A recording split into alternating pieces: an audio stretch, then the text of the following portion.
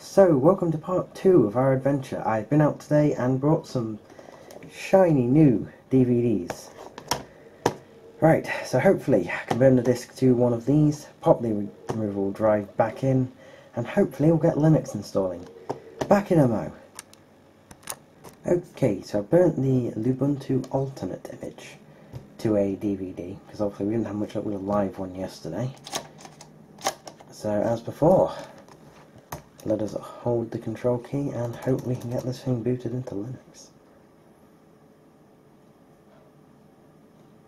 I have 24 remaining attempts of 24 DVDs, so with a little bit of luck we won't have to use quite that many.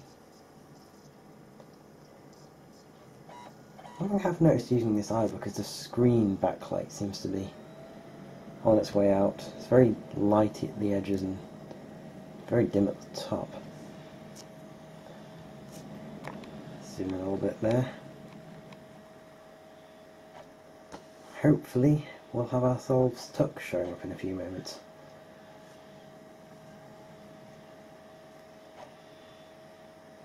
Okay, not getting my hopes up just yet. We had it getting this far yesterday. Let's wait until it gives me a mouse cursor.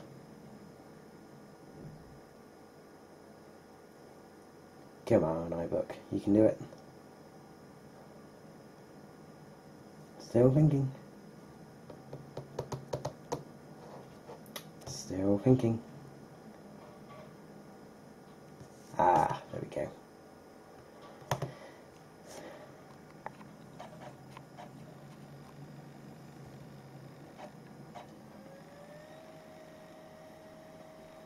Okay, I'm not quite sure how this is going to look. Obviously we're going for a text-based installer rather than the live CD. Just hoping it doesn't get stuck anywhere.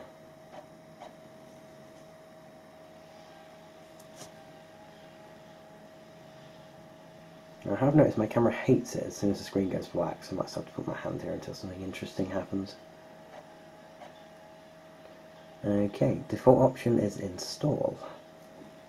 That's what I was after yesterday. Seems you only get that in the Ultimate CD. Pro tip.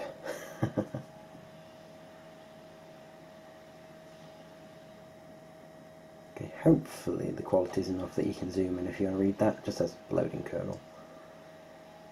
I have a feeling we're in for a long wait, as we were yesterday.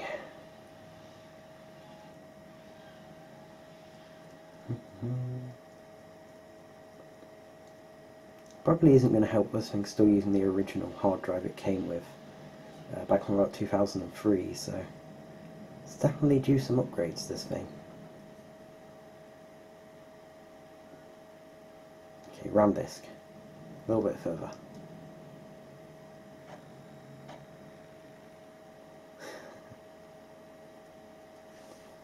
Still thinking about it.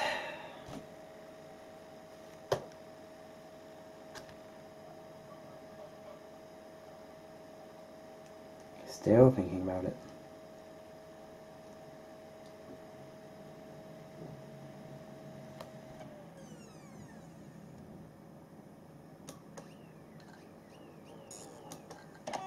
I2C Power Mac. Oh no, not giving me time to read. Okay, here we go. This looks a little bit better than yesterday. Just that screen so you guys might be able to see this a bit better. Okay, yep, we're in focus, good. So, we are English. We are United Kingdom. You can try and have your keyboard layer detected. Sure, let's have some fun. So, press one of these keys. Y. W? Is there a key labelled that thing? No.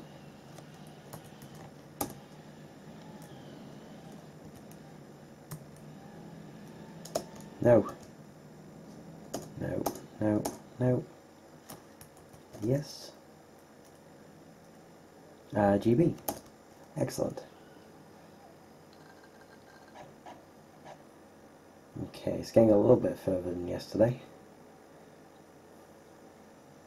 I think the live CD might have just been a little bit too much for this old thing. It reminds me of Vista and the red screen of death.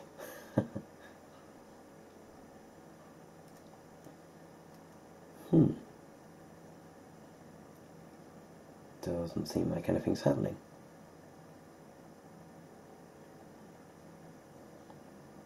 Come on, you can't get... Let's get this far again. Okay, good, good.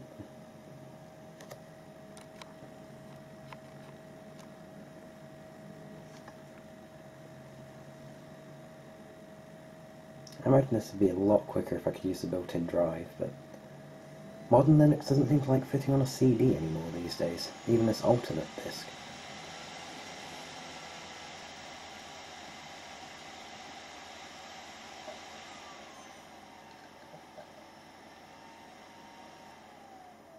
Okay, back to the red screen.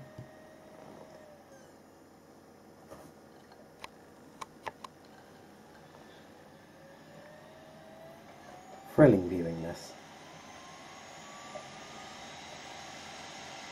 It's only just loading the installer.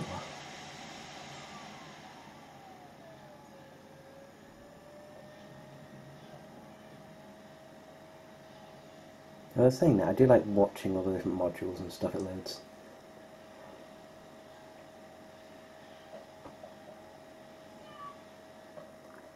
More than you'd think goes into basic Linux install.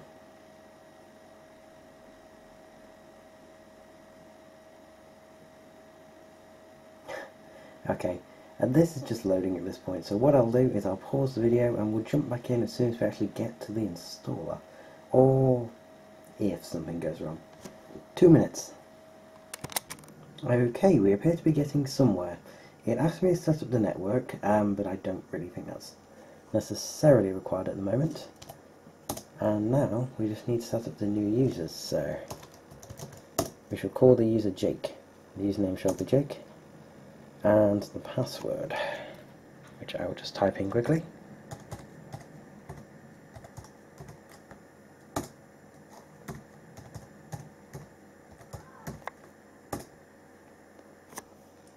Hey, and we're back. So, you may configure your home directory for encryption. No. Can't imagine that's going to be very fast on this kind of hardware. We shall... right, it seems to be forcing us to set up the network. Right, I'll get this connected to my Wi-Fi because the password is downstairs and I can never remember it. Okay, so I did try and connect that to the Wi-Fi network. Unfortunately, the security my Wi-Fi uses is much too new for this old airport card to handle, so Wi-Fi is probably going to be a little bit of a problem, at least at this point in the installer. So what we can do is just skip past that. Hopefully. Configure the clock.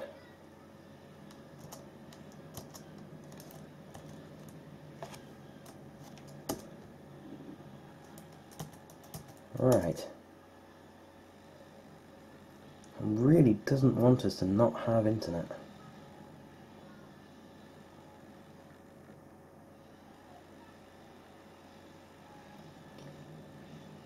Maybe if I just tell it to use Ethernet and don't plug anything in.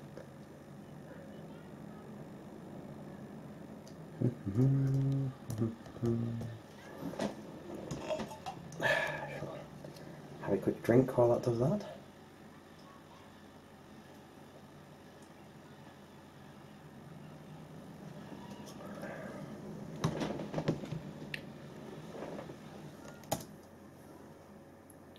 Do not configure the network at this time. Excellent, that's what we want. Hostname.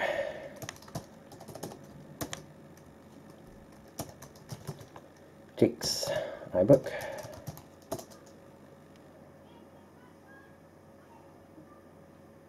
Okay, more loading.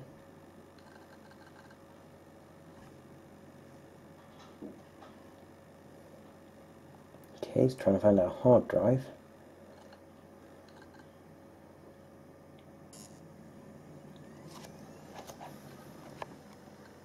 This is not a very fast process.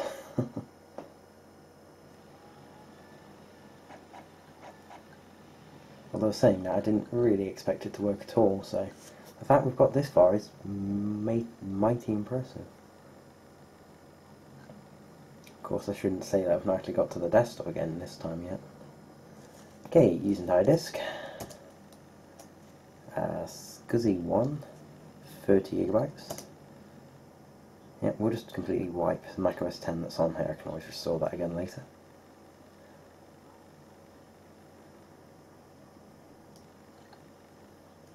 Okay, so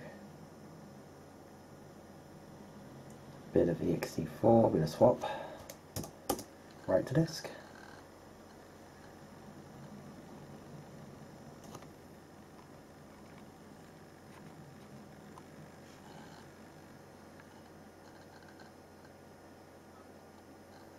That hard drive does sound rather rough, I will admit.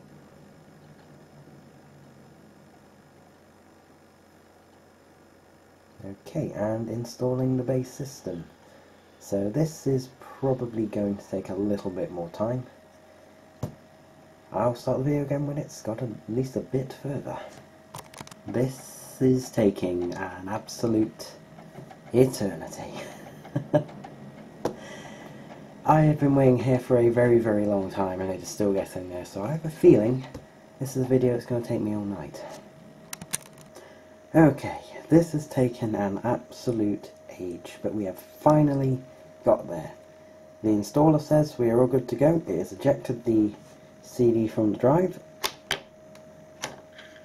The fan in the iBook is going absolutely crazy.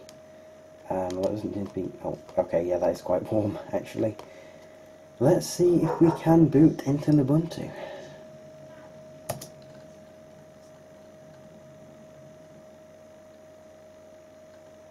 Okay, that's something.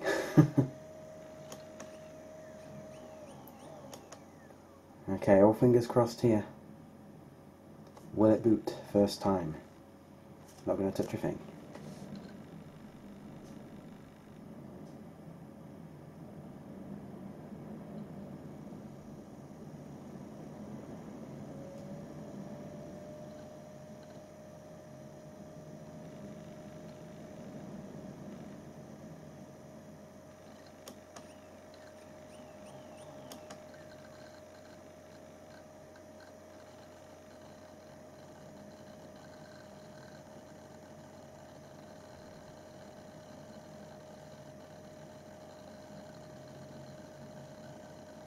The hard drive's really going for it.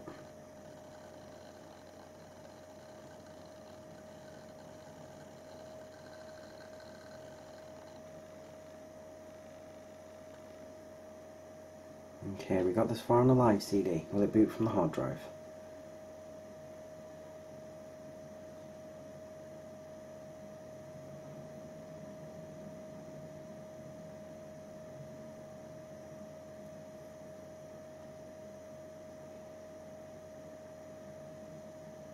Okay, nothing yet.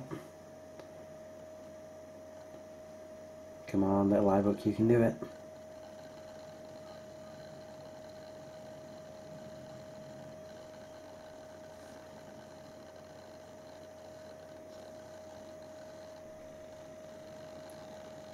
No. I hope that's just X loading.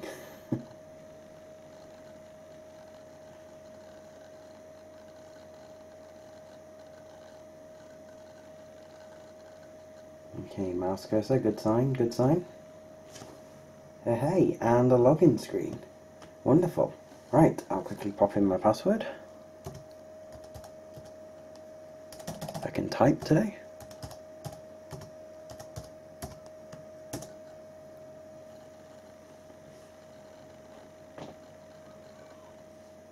Okay, it wasn't a particularly fast boot by today's standards, but not bad for this iBook, I suppose.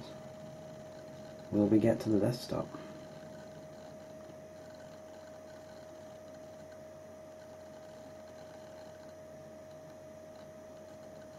Still crunching away.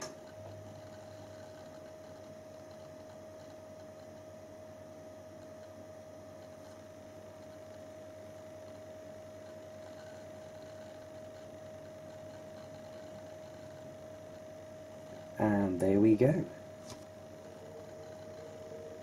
Mouse cursor's working.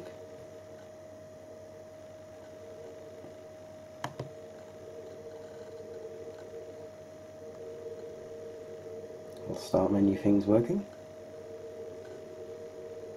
Okay. This is a little bit quicker than it loaded from the disk yesterday.